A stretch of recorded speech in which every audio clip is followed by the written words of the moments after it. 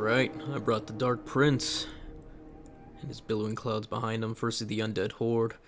Back again. The dead don't seem to rest, so we'll put them down once more.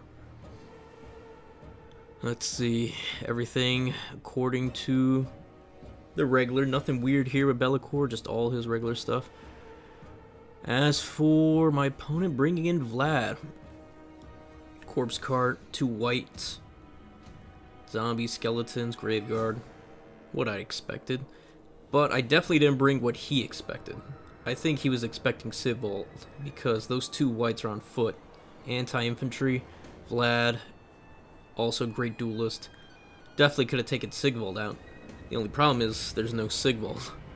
And a little preemptive in summoning those skeleton warriors, the ROR variant. Zombies and skeletons on both sides trying to outcat me.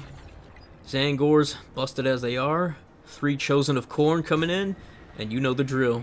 They're just going to go in there and cause some damage. 76, jeez. 66 melee attack? Those boys are going to get to work. He's got a lot of units and we got a lot of killing to do. And Be'lakor, enfeebling foe and no Pit of Shades. Why no Pit of Shades? I've been feeling Pit of Shades has been lacking. Area of Effect's not bad. I don't expect any elite units. So instead, I'd rather just boost up my units. If he brings in a lot of physical resistance, the magic text, and the extra AP and base damage are going to help out a lot. Matter of fact, you'll see that increase to their attack, the Chosen specifically, is going to jump them to 111 weapon strength. CC6 melee attack. 111 weapon strength. Let that sink in. They're going to terrorize these boys. Now, real question, why not bring Hammerman? Hammertime, Harry the Hammer. For 2,000, I don't think he's worth it. He's too slow. But with this blob, it's no surprise. And not only that, Vlad would murder him. Vlad would beat him with the 2 whites, which is what I think he was also afraid of. Sigvald and Hammer, they would have just assassinated him. So what do I bring? I bring the one thing that really scares him. And it gets rid of this mortis pretty quick. And not only that, I think the Chosen are doing just as good of a job as Harry would have been if Harry was here. They give me capture weight. They're solid units, and it's not a single entity. And I basically went against what my opponent was going to bring.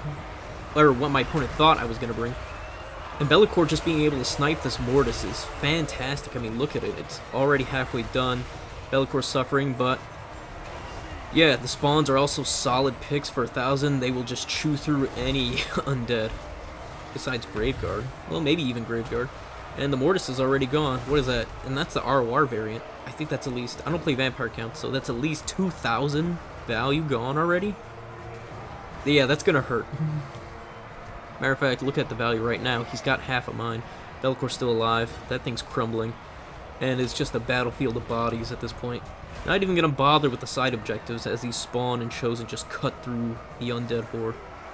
He's got a Vangolf? I don't know how to pronounce it. Vargeist. There we go. Vargeist with their healing. The only problem is Chosen have fire damage, so yeah, they're gonna have a tough time fighting them too.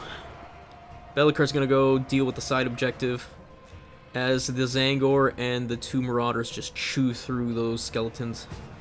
And then it's just whatever's in the center.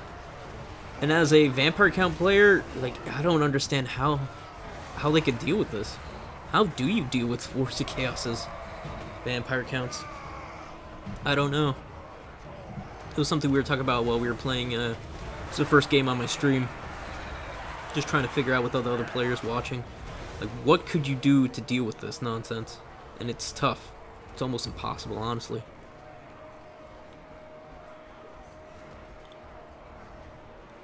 Yeah, my opponent bringing in dogs to help out with those zombies and realizes those dogs are just going to get eaten by Be'lakor, so there's no point in sending him in.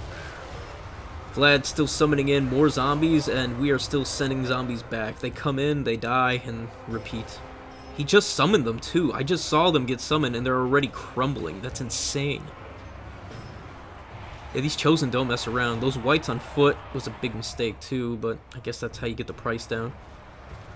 Because the Chosen are going to chop through them pretty well too. Chaos Halberds to come deal with the Vanguard. Those aren't Vargeist. Yeah, those aren't Vargeist. Are they? No, maybe. We'll see. Vargulfs. Not Vargulfs. I don't know how to pronounce them. Anyways, Be'lakor's coming back to the center. Marauder Horsemen to provide some support. Those Chaos Spawns are just chewing through, and there's not a lot left my opponent's got. He summoned in more zombies, and they are immediately dying. His Vargulfs are already gone. Zangor's coming in to pounce the rear of these Skeletals. And here they come, the Halberds. Dogs don't know what they want to do. And yeah, looking at this, Vampire Scouts just need an update. They are just so behind now. They used to be top tier, and now they're just... With all these new units, new abilities, what could they do? Bring in Blood Knights? Well, guess what? I got some bad news for you. Those aren't gonna cut it either. Honestly. Oh yeah, speak of the Devils. And they get cut. They get cut real hard. They're dealing with my Zangors pretty nicely. The only problem is they're not gonna last. Those dogs we're gonna deal with quite nicely too, with those Marauder Horsemen. Although they're not heavily armored, they'll still deal with those dogs quite well. Especially once we bring in the reinforcing ones. Or reinforcing our horsemen. And those Chosen are still going at it, chewing through everything. And what does my opponent got to show? Nothing really. Most of his units are gone. His Vargulf, his other one's gonna go soon. All he's got really is, what, 2 White Kings? Lad. That's really it. His Graveguard are gonna crumble soon enough.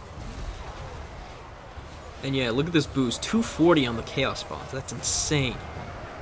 That Vargulf's gonna eat shit.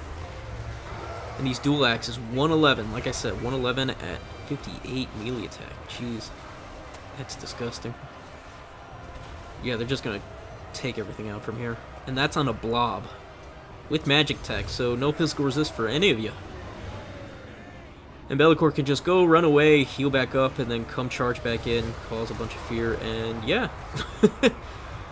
We're taking the side objective with more Zangors, or probably something else. And yeah, it's pretty much over for my opponent. He's gonna tap out soon. I know this because that's what I would do. With just Vlad by himself, what's he gonna do? Fight 3 units of Chosen still? As Be'lakor finishes off the Blood Knights? Nah. That's gonna be GG's. Well earned. Well earned GG's. Be'lakor didn't even pay for himself, but he barely got nicked. Chosen all paid for himself. Beautiful. Love seeing Khorne Chosen do work.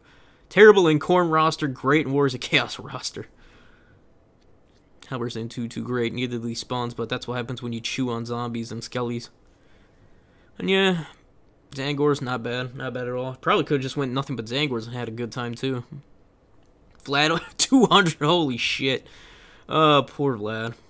Mortis got murdered. Actually got more value than Vlad, and that's kind of sad. Oh, poor Vlad. Well, fellas, hope you guys enjoy that. That was a quick one, but goes to show Be'lakor's still a bastard, but also in a weird spot. But if you did enjoy, please like, sub, follow me on Twitter. Come say hi in the streams when we do them. And the only way to get really notified of that is by Twitter. Sometimes I do surprise streams. Alright, with all that said, y'all have a good one. Peace, and goodbye for now.